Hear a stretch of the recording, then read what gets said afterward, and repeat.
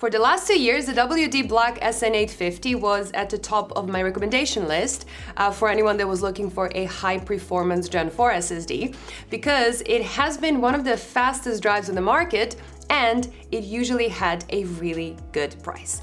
But then this new WD Black SN850X came out, and this new version is supposed to replace the old one completely. It should cost exactly the same. It is supposed to be even faster, and it also comes with a Game Mode 2.0 feature that is supposed to speed up the game loading times even more. Unfortunately, Samsung just launched their 990 Pro that I reviewed already, and this drive totally raised the bar when it comes to performance. So let's see how this new WD Black SN850X compares to it and which one should you go for. Let's go. This video is brought to you by Seasonic and their Prime TX power supplies. These fully modular, high-quality power supplies are extremely efficient. They are very quiet due to their new hybrid fan control that stops the fans completely under 40% load. They offer a variety of connections for any kind of systems you have in mind, and you even get the new 12-volt high-power connection you need for the brand new RTX 4090 graphics cards from NVIDIA. They range from 650 watts all the way up to 1600 watts for the biggest enthusiasts out there, and as a nice bonus, you get a cozy 12-year-long warranty. Check them out using the links in the description below. Just like its predecessor, the SN850X is a high-end SSD, and it also comes with all the bells and whistles you would expect to see on a high-end drive. It is a TLC drive, it has DRAM cache, and it has SLC caching. Though, the specs on their own website are a bit vague, and I kinda did expect more transparency for a brand that is this large. They do offer a 5-year-long warranty, but there is no mention of hardware encryption anywhere, so keep that in mind if that is important to you. When it comes to capacity, they dropped the 500GB version, and you can choose between a 1, 2 or 4 terabyte models. And this completely makes sense in my opinion, because as I've said before, SSDs have become quite cheap, and anything that is under 1 terabyte just has a very poor price to capacity ratio, and it's just not worth getting. The 1 and 2 terabyte models can be bought either with or without a heatsink, and the 4 terabyte model is only sold without a heatsink. I'll talk about thermal performance a bit later, but do keep in mind that every Gen 4 SSD gets hot and you should put it under some kind of a heatsink. This goes for both PC use and PlayStation 5 use. Anyway, I have a 1 terabyte model here with a heatsink, and as you can see, it is pretty much the same as they used on the SN850, and the non-heatsink versions just have a simple black sticker instead. And if we just look at the specs, the SN850X looks like a small improvement from the SN850, but as always, specs usually mean very little, so let's see how it actually performs instead. I'm going to begin with the PC Mark X Quick Benchmark, which is a collection of little light tests that replicate all those little things we do with our PCs every single day. And those are the things like working with various documents or photos, for example. So I always say this is a very useful benchmark for anyone that wants to add a second SSD or an extra SSD to their system for those simple little tasks, right? The SN850 was already one of the fastest drives in this test, and the SN850X is slightly faster.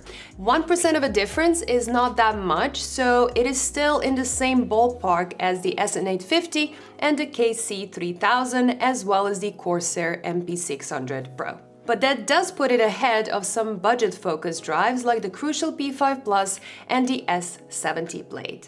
It is also behind the cheaper WD Black SN750, but that is a DRAM-less drive that uses a host memory buffer feature instead, which means that it is a lot faster on this i9 DDR5 system that I'm testing on than it would be on a mid-range system.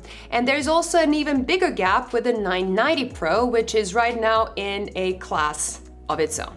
The full PC Mark X is a test that is a bit more intense, and it is supposed to replicate a more constant, more serious and more intense use of your system and of your drive. So this is a great benchmark for anyone that is looking for a new main drive or for anyone that needs to run some applications that are heavy on the SSD. And here the SN850X shows a much bigger improvement over the older SN850.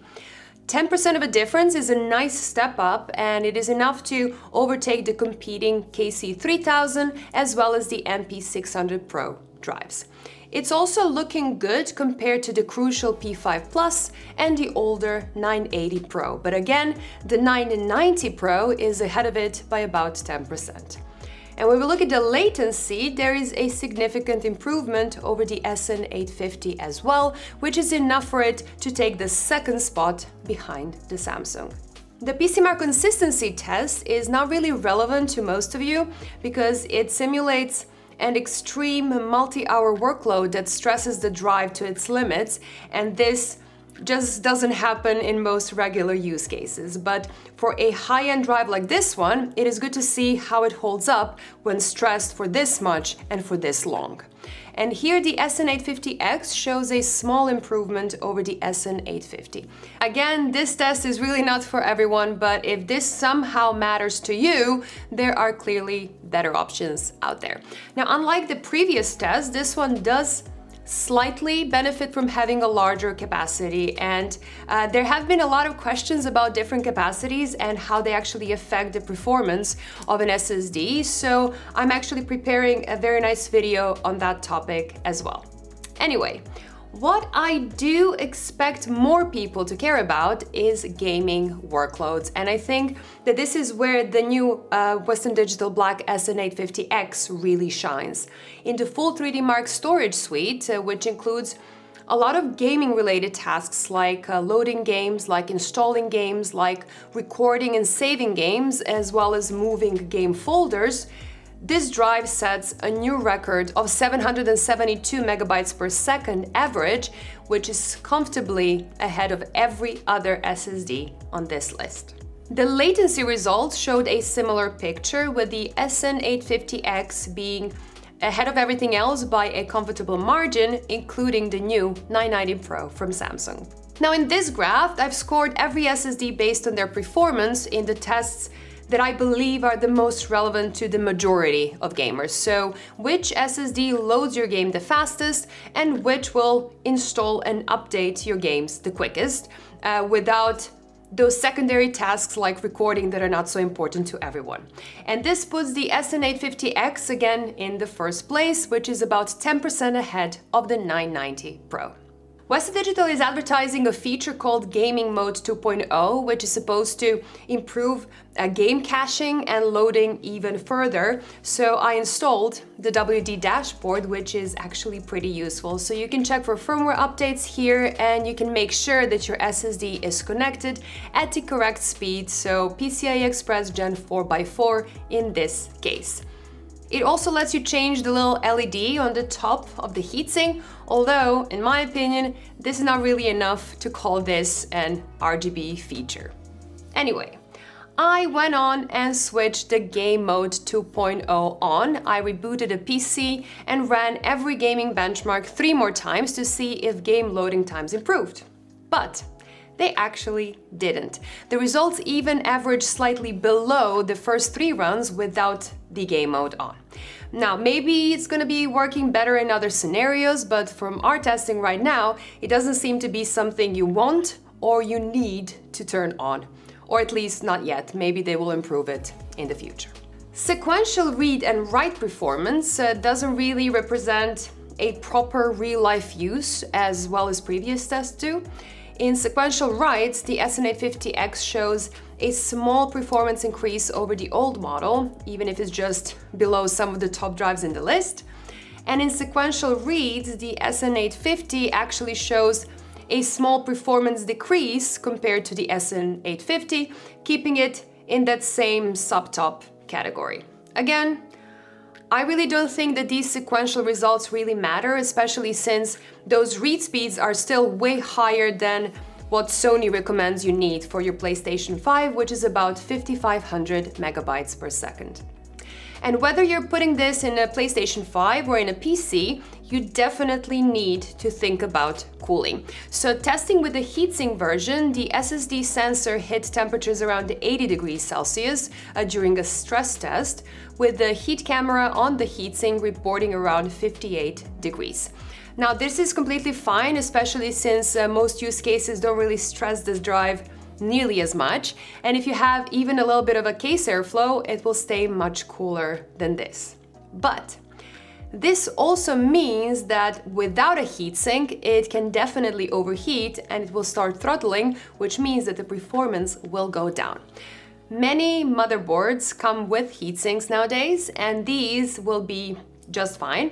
But if yours doesn't have one for some reason, you can just buy a third-party heatsink online. They cost about $10 or euros on Amazon, and as always, I will leave a few suggestions in the description of this video. So keep in mind, if the model with a heatsink is much more expensive than the non-heatsink version in your region, I would just grab a cheaper third-party heatsink instead and save up a bit. And talking about the price, the SN850X is supposed to replace the SN850 completely. And in some places, like here in the Netherlands, that is already visible. The SN850X right now costs 137 euros for 1 terabyte, and the older SN850 is already more expensive. So the SN850X obviously makes more sense. 137 euros is also close to what you would usually pay for the SN850 before, and I do assume that it will still drop a bit over time. In the US, however, it is a bit different right now. So the older SN850 is on sale for around $105, while this new SN850X costs $135. The SN850X is a better drive, but it is very tempting to just save $30 and still get an excellent SSD. So, as always, just check all the prices in your region before you buy it to decide if this SSD makes sense to you. Still, I think WD has done a great job with the SN850X.